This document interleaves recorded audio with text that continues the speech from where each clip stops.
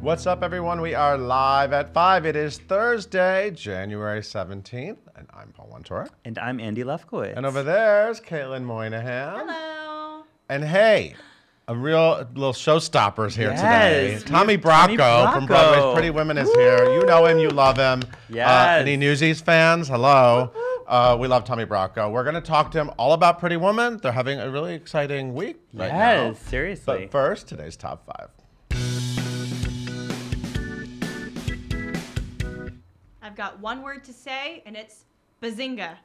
Very cute. Thank you. Yeah, so we found out today that The Big Bang Theory is being turned into a musical. So this will be on the heels of The Office, a musical parody, Friends, a musical parody. Sex and the City, a one-woman show. Yes, Saved by the Bell, a musical parody. We're having wait, what's the exact title? The exact title is, The Big Bang Theory, a pop rock musical parody. And this is going to debut at the Jerry Orbach Theater off Broadway on February 28th.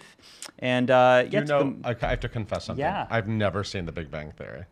Neither So have I remember when I started in Times Square, I used to see those T-shirts and it'd be like Bazinga. a picture of Jim Parsons and it said Bazinga, and I'm like, Yeah. I don't like. So you just actually connected it. I for know. me. I saw An Act Welcome. of God and I saw Boys in the Band. Those are my and I saw. Right, exactly. I knew it was Yeah. legitimate theatrical credits. Yes, but I have not seen Big Bang Theory. I mean, it's about a bunch of nerds. I was What's it about? researching it What's it today. about? Is it Do you know about that like nerds? Mayim Bialik, who played I young know. Bette Midler in Blossom. Beaches, is in it? Like, Blossom's in it. yeah, obviously. Yeah. I'm like, what is going on?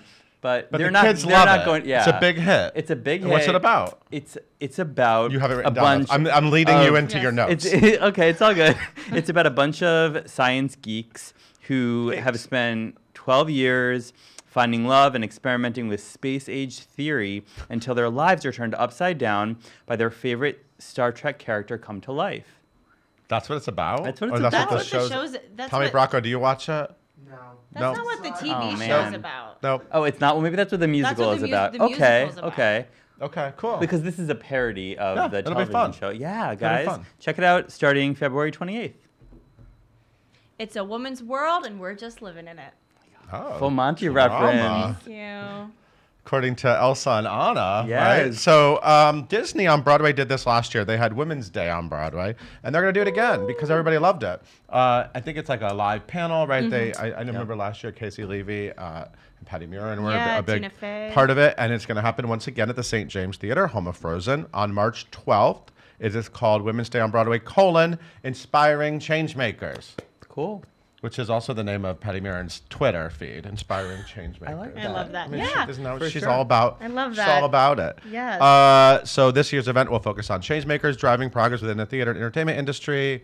It's going to be amazing. There's going to be great speakers. We don't know who any of them are. We'll find out eventually. soon, We'll find yeah. out. We have a couple months. They're going to Yeah. invite people. And Riverdale is visiting the candy shop. So this is pretty exciting. Last year, CW's Riverdale did a Carrie-themed Yeah, they episode. do musicals. Yeah, so At Riverdale High. they sure do. So now we found out that they're doing an episode based off of Heathers the musical that was based off of the famous 1983 film. So they do dark musicals. yes, basically, dark Over at musicals. Riverdale High. 'Cause Yes. it's a dark TV show. It's the Yeah. Archie show. There we go. So this episode will air on March 20th on the CW. We don't have any other info right now, but if you loved Heathers, the movie or the musical, tune in. It was just a big hit in London. They just did it over Yeah, there. I wonder when it's going certainly. to come back to New York. Yeah. I mean, Mean Girls, Heathers. Yeah. They could just do it with the same cast and repertoire, can't they? No kidding. Well, they have Barrett, obviously. But Big Can't fan. they I do like that? that idea. Can't you do it? It's kind of I- like you could also do That's Legally really Blonde and smart. Clueless in repertoire if my you really God. want Legally to. Blonde- But we did need you a see revival. Clueless, Throwing it by out the there. way? Did you see Clueless? Yeah, I loved it so. Did you? It closed on Sunday. I loved it so much. it's a lot of fun. They basically not to like change the subject. Yeah, They you just re-lyricized all these '90s songs Yeah. to kind of fit the storyline. Like Backstreet And I Boys just thought it and- was so fun and nerdy and very theatrical. I had such a good time. But watching it as a musical, because a lot of these musicals remind me of Legally Blonde. Yeah. Let's face That's- it, yeah, because that's it's just true. similar sort of palette. Yeah. But I kept thinking Cher was Yes. basically Elle Woods. It's like a prequel to Legally Blonde. I feel like Cher and Elle right. Woods are the same person. That's like a really good first she point. goes to her and then Act 2 she goes to college and yeah. meets I like Orphe. that. That's cool. I knew Tommy Bracco would laugh I at love that. that. my so I I said love it. that. Go Go Joe to Feinstein's 54 Below. So we love a reunion, right? Love a reunion. You're really excited about I'm this one. so excited. You just lit up. I was just telling Paul, do you mind if I jump in? We're jumping on each The other. first production of Joseph and the Amazing Technicolor Dreamcoat that I ever saw was the '93 revival on Broadway, and I just loved it. I was so fascinated by how Andrew Lloyd Webber kind of retold this Bible story through all of these like vastly different styles of music. And Kelly Rapke was the narrator, and she's so beautifully voiced. Fantastic belter. Oh my goodness. And Mark Kudish. Mark Kudish was in there. I think he was Reuben. Yeah. And Yeah. so That was all his these first guys- Broadway show, I believe. Was it? No way. I believe. So they're reuniting. Yeah. Kelly Rapke. Yeah. Mark Kudish. Matt Zarley, who's fantastic. Except Michael Damian's not on the list. He was Unfortunately, he's Joseph. not. Right. Michael Damian, look him up. He's Joseph. Right. He's fantastic. Anyway, but we love this score. We love this Totally. cast. It's going to be great. January 28th at 7 p.m. and 9:30 p.m. And that was the only Broadway revival of Joseph. Yep, that's the truth. You know, we were just saying right before he walked in, maybe Tommy Bracco should do the next revival. That would be amazing. Go, He Tommy. would kill it. Come on, guys. We got a fist And bump it's on the that. final countdown. There we go. So as we know, Is it the final It is countdown? the final Final countdown. countdown. These shows, you know, it's funny. These shows announce their closing like so So far in far in advance advance. now It really that is it the feels final. like it's. Yeah. I mean, I've been looking out my office window. I can look Yeah. at School of Rock, There and we it's been go. saying final countdown forever. Oh man. It truly is now. But now it is officially. It the really is. This coming Sunday night, School of Rock is playing their final Broadway performance.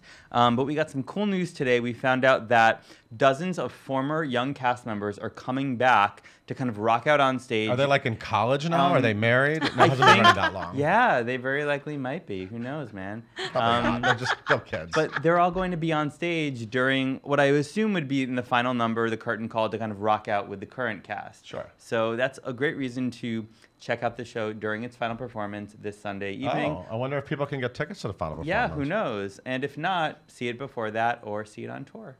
That's right. It's still on tour. Yes. It was a big hit for Andrew Lloyd Webber. Oh, totally. Yeah. It's almost kind of a similar sensibility as Joseph, like rockish music. Just trying to Yeah. bring up Tying it Joseph. all together. I know, I love Joseph. Trying to bring up Joseph again.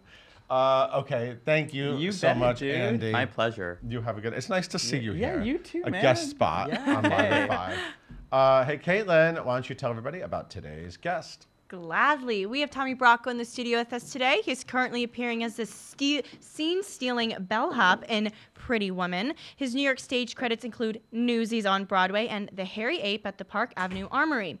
He has been seen on screen in Newsies the Musical Live, Fourth Man Out, and Nurse Jackie. Follow him on social media at Tommy Bracco and leave all of your questions in the comments down below. Please welcome Tommy and Paul. What's up, Tommy Bracco? Yay! How's it going? So good. So happy you're here. I'm so happy to be here. Thank Yeah? you. Thank you for having me, everybody. It's a beautiful space, beautiful office. Good to have Feels you. good, you know? Beautiful mugs. Yeah, beautiful mugs. I got a T-shirt. Yeah. You we know, got this merch. place We screams got merch. success. It's good. It's a good vibe. Thank you. It's good to have you. Yay. How are things over at the Niederlander? Oh my You're gosh, you know, the you are best. known now for stopping the show at the Niederlander. This is like something you do. Thank you. you were. I first knew you from Newsies. Fantastic. Who Yeah. would you play in Newsies? I played Spot Conlon, the Brooklyn Yes, Newsie. of course. Of course. Brooklyn, baby. Because you live where? I live in Staten Island. You're I a grew up. I'm proud- a New Yorker. Yeah. Yeah, you're a proud Staten Island boy. Yeah, but my whole family, they all grew up in Brooklyn, and then they moved to Staten Island, and then started the family. So Right. we're all really from Brooklyn. Right. So It's you really fit what right it in is. for that Yeah. role. You were like, yeah, this is, and you can dance, like you have crazy dance skills. Thank like you. crazy. And an aside, we'll get to Pretty Woman, but an aside, you were just fantastic in a course line. Thank you at, so at much. City Oh, Center. That oh my was gosh. such a. You could do that. You can do that. He did Thank that. you. He was like, he can do Thinks that. he You did can it. do That. What's his name? Mike Costa. Mike. I can do that. Da, da, da, da. Oh my gosh, yeah. it was the best. That It was that was a fantastic highlight of my production. career, honestly. Really? Yeah, I will never forget. We're all facing upstage when the curtain comes Yeah. up. We're facing upstage, feet together, hands at the sides, and you hear the audience erupt, and you feel them, their energy. You could feel them, and when I think about it, it shoots chills throughout my And body. that music and then the kicks music in. starts, and we're in Yeah. for 2 hours. Yeah, It's was it a hard show to marathon. do? Yes, Yeah. so hard. Oh my gosh, I'm not kidding. Like like means so much to all of us. Yeah. That show, Yeah, but yeah. even just like talking about it, it's like a wave comes over me of. I remember what it was like to be there, and it was indescribable, the feeling. I'll never forget it.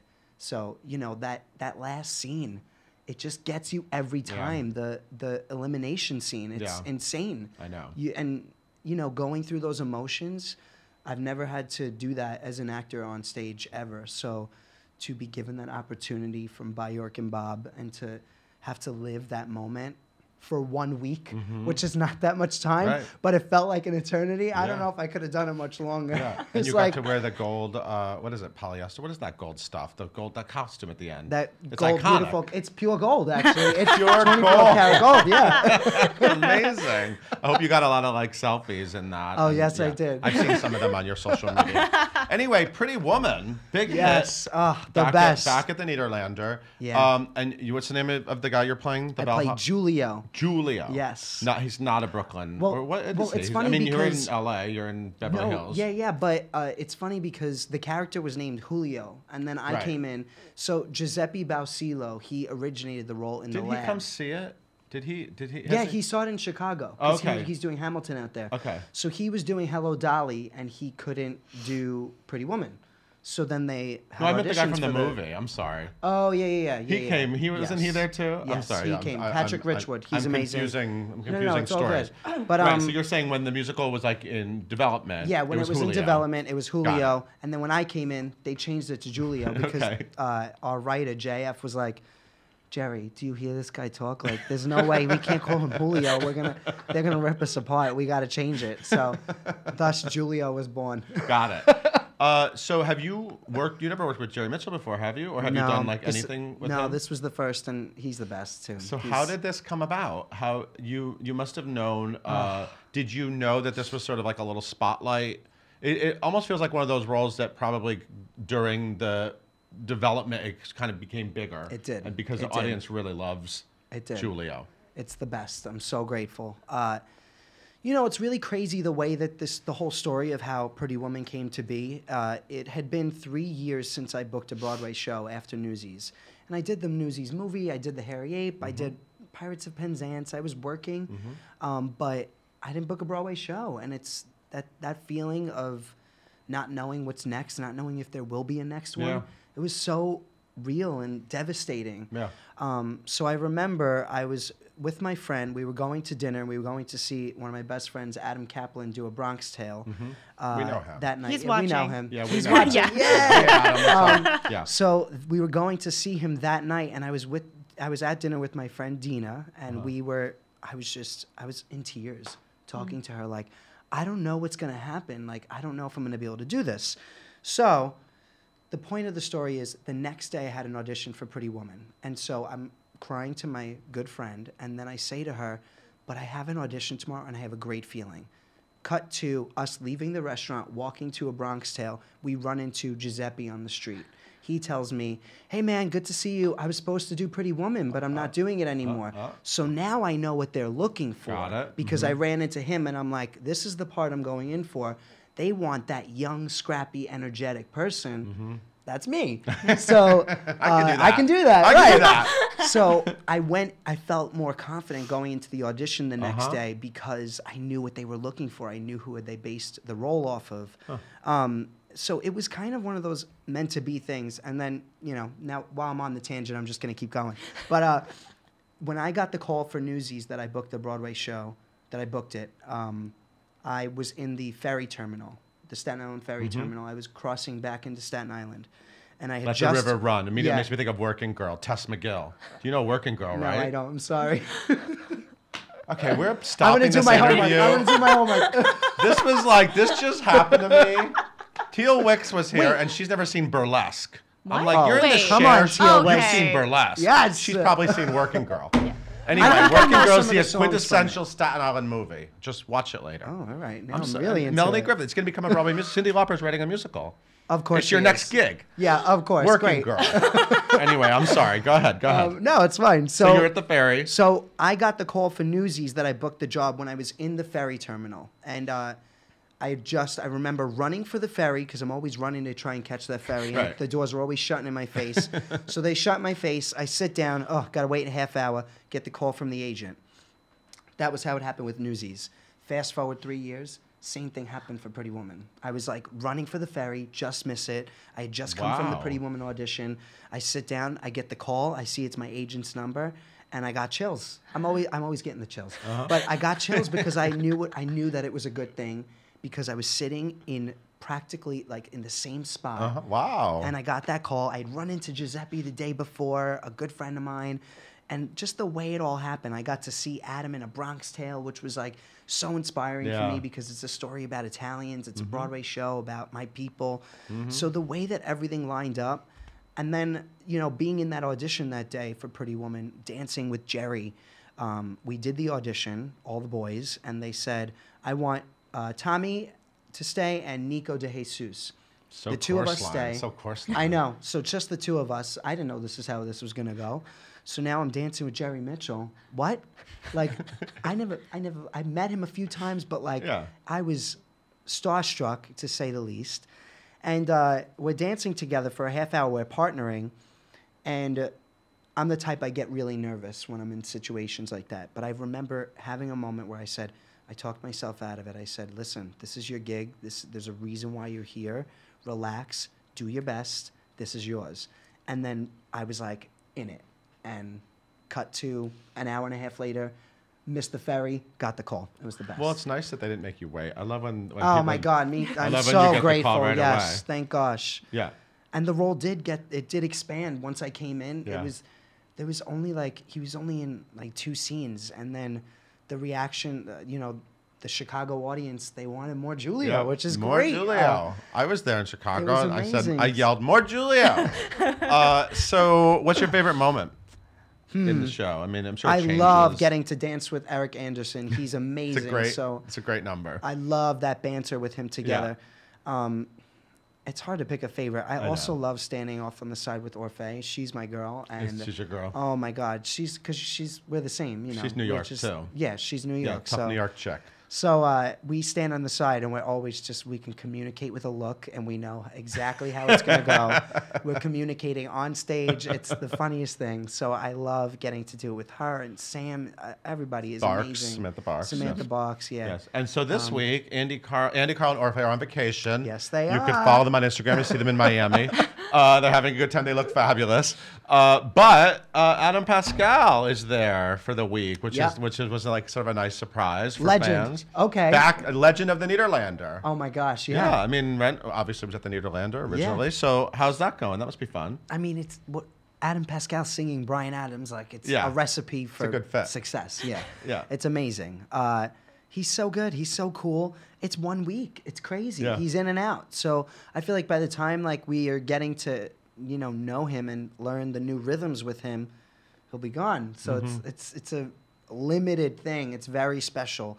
It's not something to be missed. Yeah. I have my whole family. They're all coming back again to see the show, just to see him because I'm like, you can't miss this. Yeah. It's something really special. This guy who created Roger in this amazing historical theater is back here doing this role. Edward Lewis. It's perfect. It really is. It's so really interesting.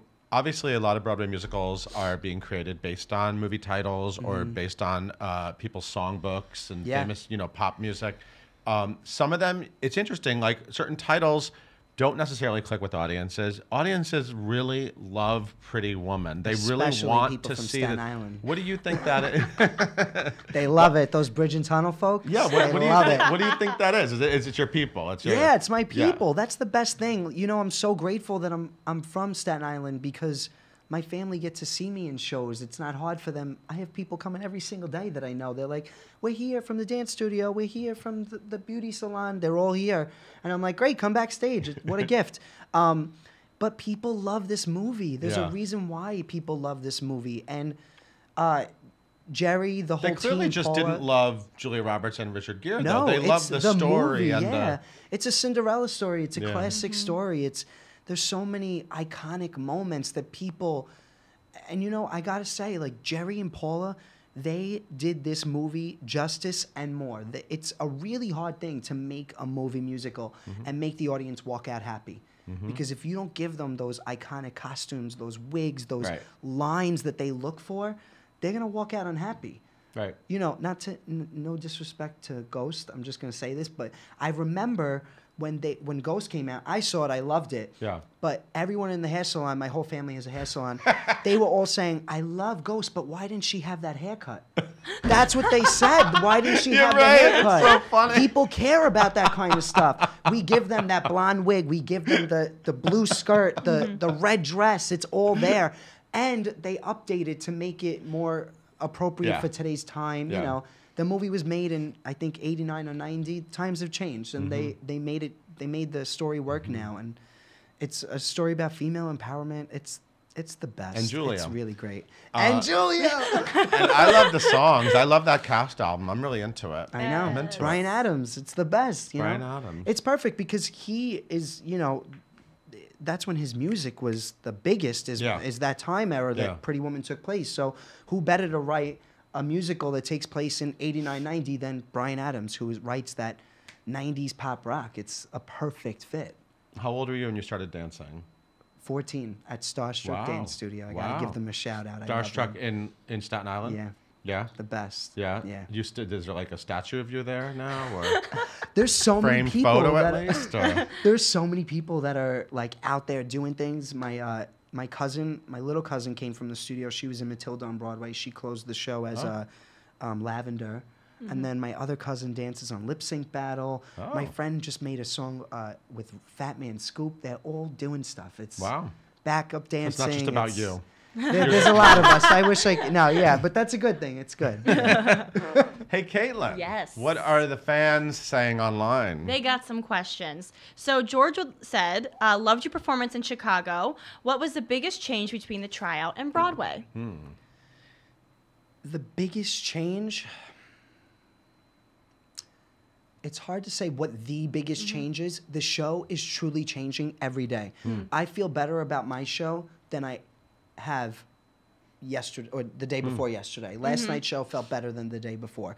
It really feels better and better for me because this show, it's an intimate story. You know, you're telling a love story, and is there a more perfect theater to do that than in the Nederlander, an 1,100-seat house? It's an intimate setting. It is an amazing experience seeing a Broadway musical in such a small house. It's necessary. That's why Chicago, the biggest change is the house. The theater was huge. Yes. When we moved to the Nederlander, completely worked. It completely changed the whole entire thing. Wow. Will you say it again? The theater was what?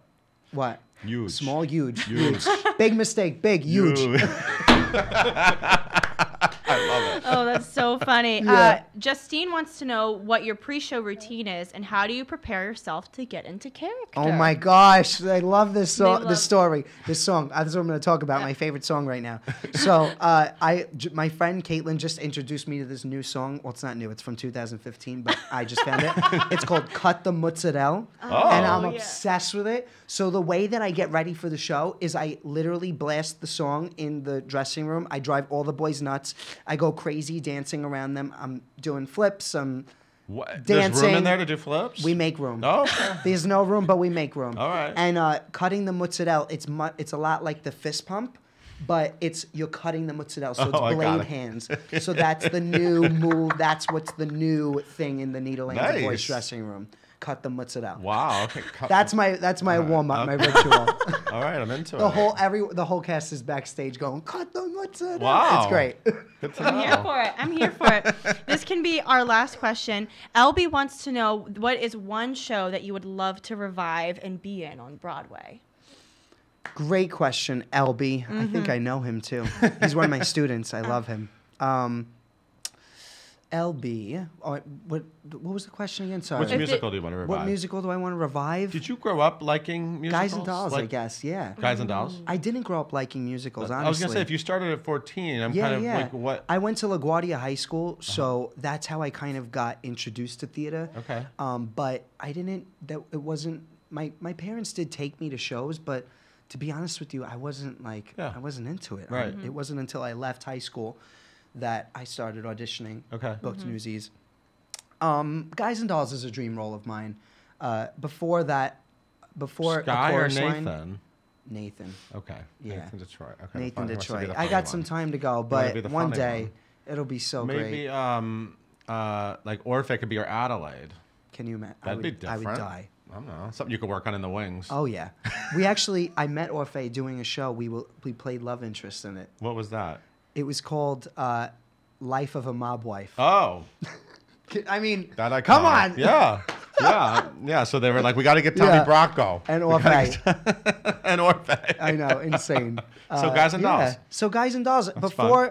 Before Chorus Line, I would have said that, but now that that's happened, I would say Guys and Dolls for sure. Would you like to do a longer run of a course line? Would you like to do that? I could do that every I night. would like to do it, but it's really hard. Yeah, I'm You know, sure. it's like Newsies wasn't? Your body gets used to that muscle memory. Okay. There's something about standing on the line and presenting yourself, Mm-hmm.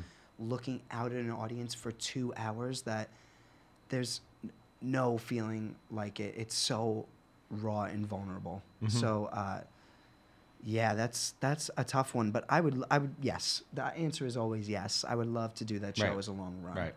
Um, Awesome. Yeah, it's good. Thank it's a you good time. so I'm having a much. great time. I know. I'm so happy for you. Thank you. I'm happy that Thanks. that Julio came your way. Julio, Julia, whoever. Julio, Julia. No. Julia. I'm very happy. And you know, you are generally one of those people, genuinely, not generally, one of those people that really like, I remember when I saw Newsies, I was like, look at that kid, you know, and it's thanks. nice when to see this happen to you. So Thank you. Thank you for coming I'm in. grateful. Come back soon. Yep. Hey, Thanks, hey, everyone, guys. Go see Pretty Woman. It's at the Nederlander. If you go this week, you can see Adam Pascal. If you go next week, you can see Andy Carl. These are both great options.